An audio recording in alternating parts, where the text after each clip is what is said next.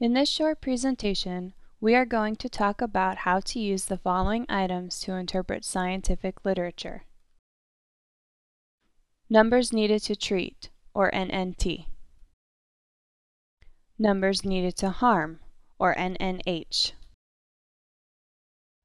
Control event rate, or CER. Experimental event rate, or EER. ARR, or absolute risk reduction. These terms will help you interpret the literature to make a clinical decision that can be used anywhere, anytime. Suppose you are rounding with the medical team and the physician asks you to find a study on treating a rare clotting disease that one of your patients has. You find a new study that describes a plant-derived medication which prevents blood clot formation called cladostrapsin. However, this medication comes with a rare but life-threatening adverse event known as a hemorrhagic stroke. You decide to take a closer look and further evaluate the results of the study. After reviewing the study, you decide to recommend this treatment. Here is how you came up with your recommendation.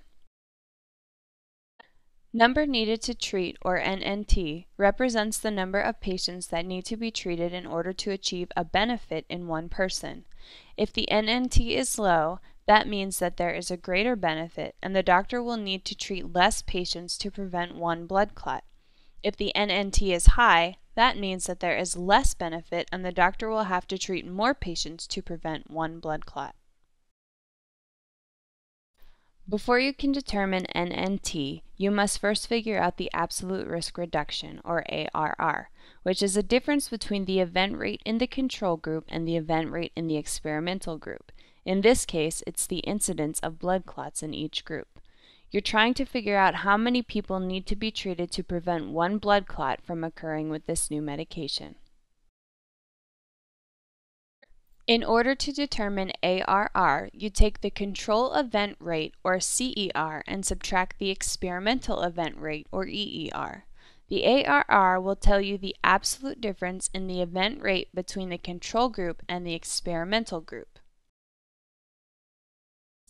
For example, let's say this research study enrolled 1,000 patients total, and 500 patients got cladostrapsin, which will be the experimental group, and 500 patients got a placebo, which will be the control group, and the primary outcome is looking at the incidence of blood clots.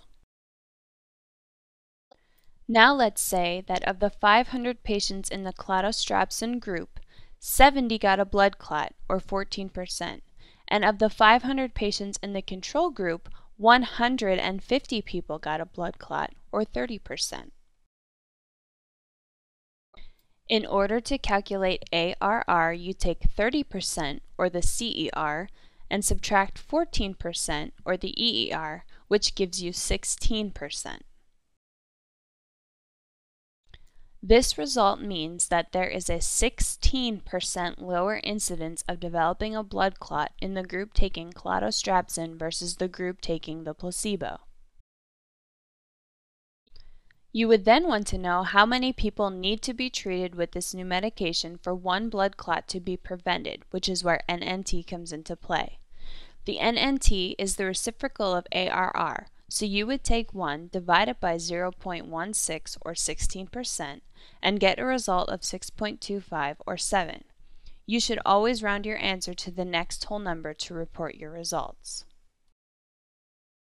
This result means that you would need to treat 7 patients with cladostrapsin to prevent one blood clot in a 1-year period.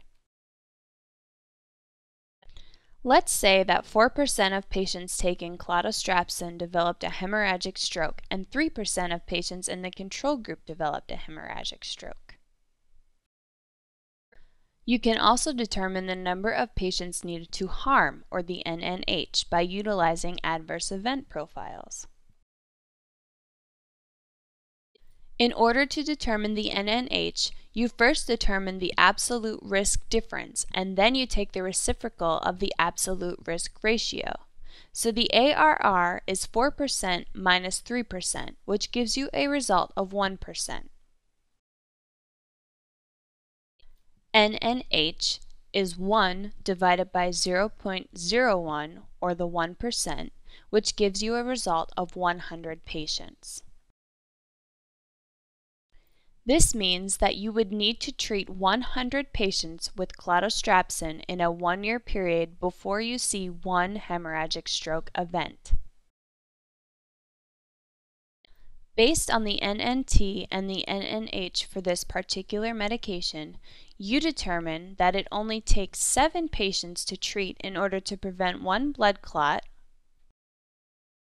and it would take treating 100 patients before you would see one hemorrhagic stroke.